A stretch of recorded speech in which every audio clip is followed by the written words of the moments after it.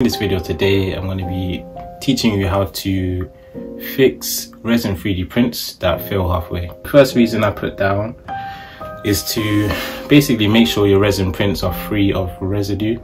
So the actual resin vat, if it has like leftover, print kind of basically uncured resin that's like slightly cured, so it's hard enough to kind of get in the way of the optical light, then that can stop kind of like a section of your prints from actually printing, and then that ends up basically stopping a section, and then that can cause it to fail halfway, right?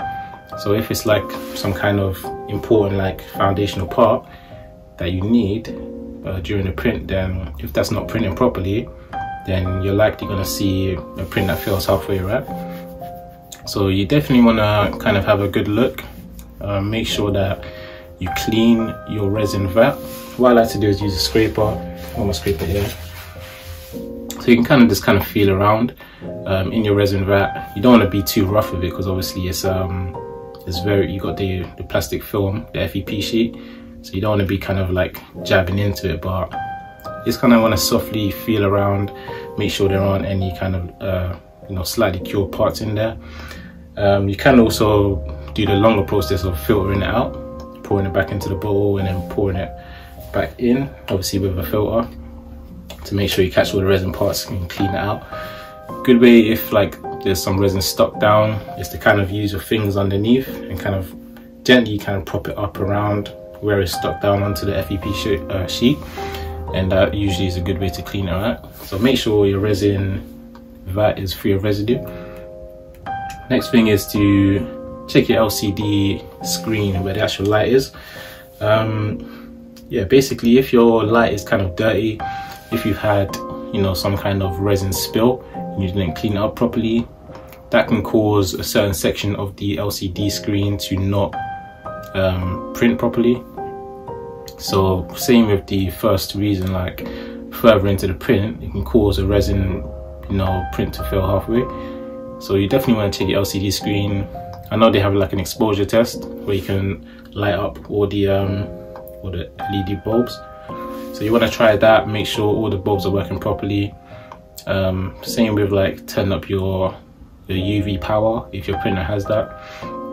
I've got the Anycubic Photon Mono X, so that you can change the UV power, so make sure to have a good amount of power on that.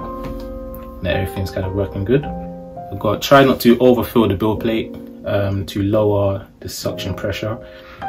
So I think that's to do with if you have too many things on the build plate, rather than actually like overfilling it with liquid, it's more so the actual build plate, because when you have like a raft, it creates like a lot of suction pressure as it's going up and down, because you've probably heard maybe your FEP sheet kind of makes a suction sound when it's going up, especially if you have a lot of prints on a build plate.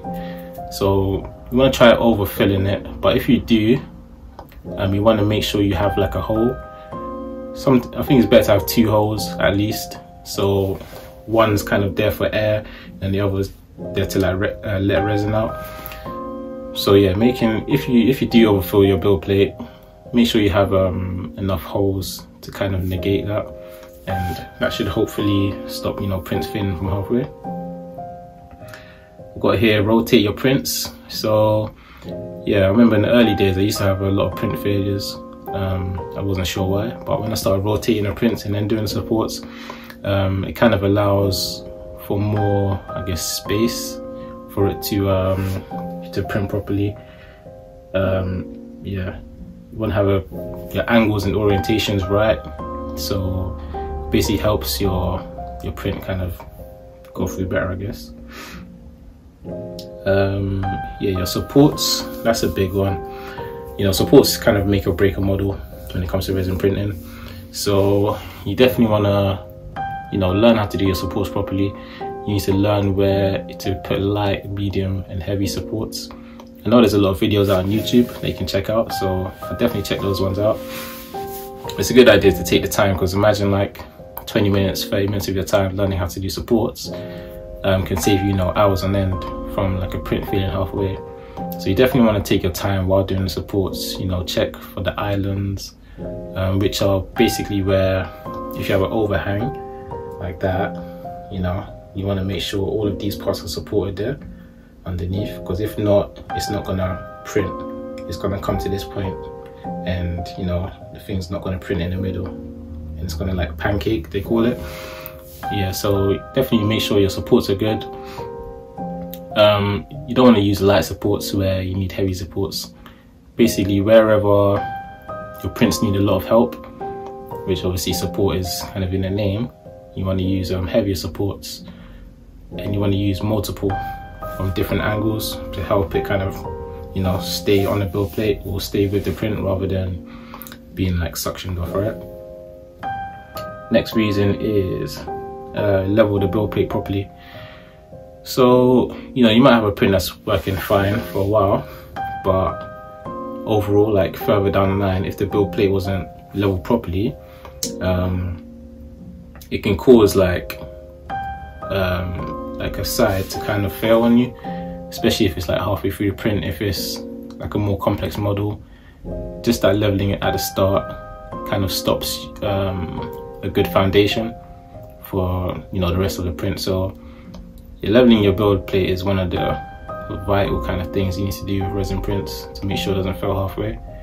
So I definitely check that. If you haven't leveled your bed for a while, it's never too like bad of an idea to level it and make sure it's actually well leveled, especially if you're having like multiple print failures. If like you're not getting print failures, like your bed's probably doing okay, right? And then your FEP film, I definitely check over that. They're not built to last forever.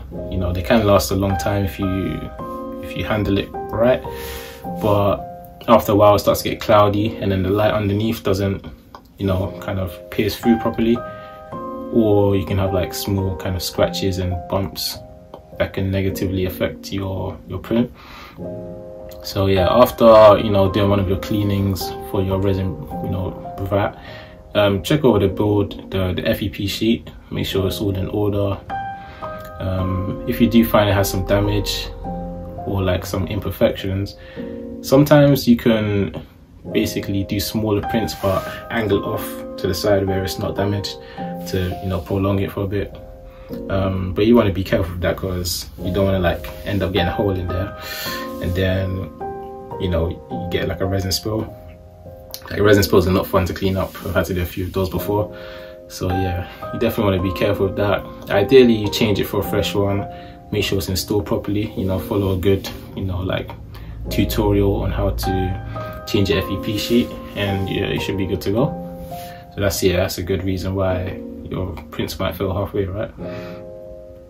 And then last one is set your exposure time correctly. So that's your bottom exposure and your normal exposure.